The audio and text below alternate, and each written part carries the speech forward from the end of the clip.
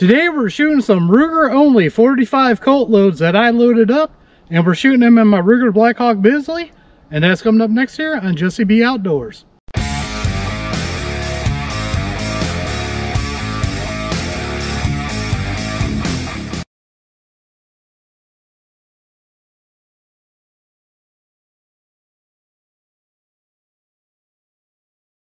Welcome back everybody, and don't forget to like, share, and subscribe. Hit that notification bell. Leave a comment down below if you like videos like this.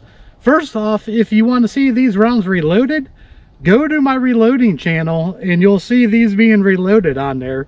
I'll have a link in the description for you guys to go check that out.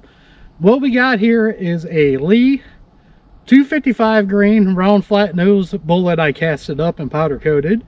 We have got accurate number 9 powder, Starline brass, and a CCI large pistol primer. Now these are, warning, Ruger only loads. This is from Hodgins' website, but I modified it a little bit, so do not go off my load data. Do it at your own risk, because this is a round flat point. They have semi-wad cutter, so my overall length is a little bit different. So once again, warning, do not use my load data. So after all that, let's go ahead and get loaded up and get started. All right, we got the first loads loaded up here. These are 20.6 grain at accurate number 9.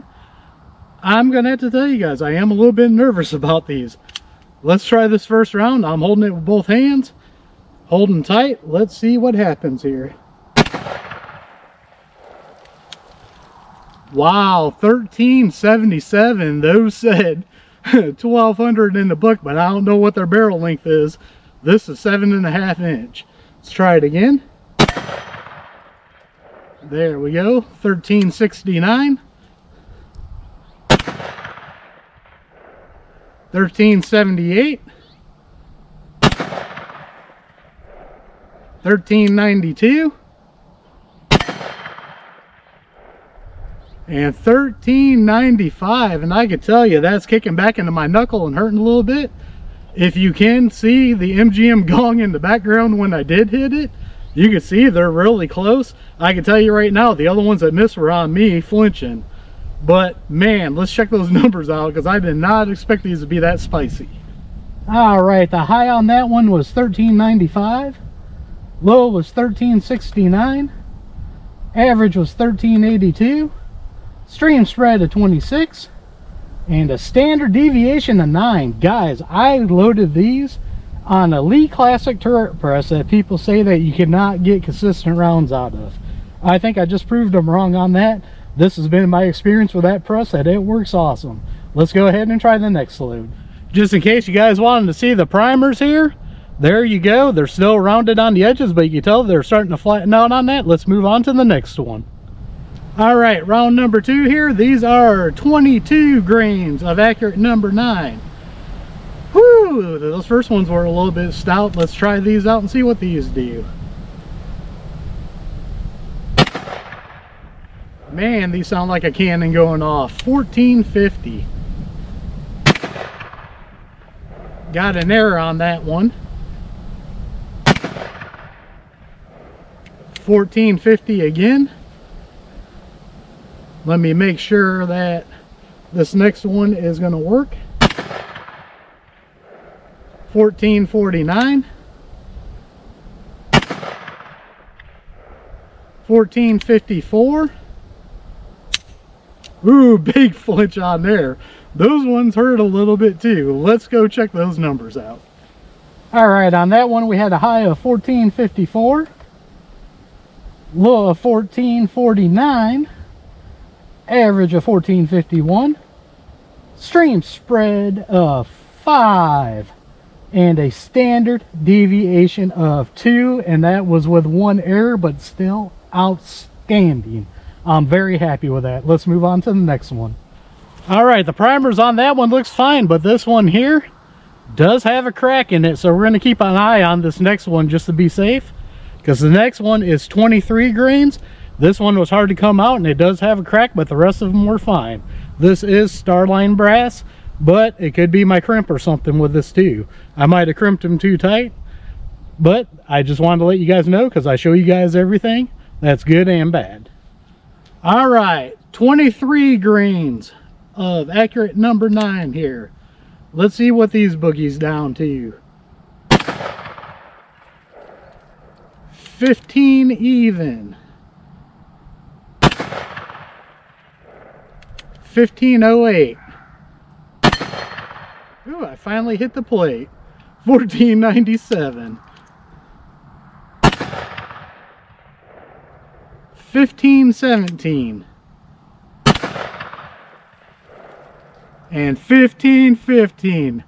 Those stung a little bit. Let's check those numbers out.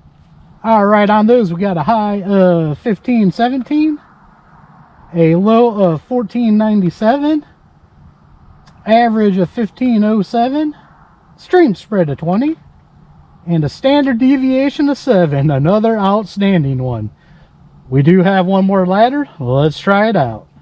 All right, primer check on this. Primer check is good. We are starting to flatten out on it.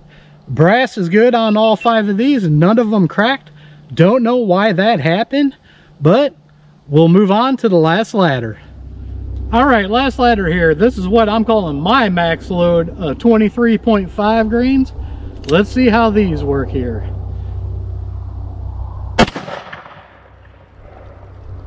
$15.21, $15.12, $15.51. I can tell you guys right now, these are hurting my hand. $15.51. I'm not sure if that read again. I can't remember what the last one was. Man, look at that shake. $15.03. All right, big flinch. Those ones hurt my hand a little bit. Let's check those numbers out.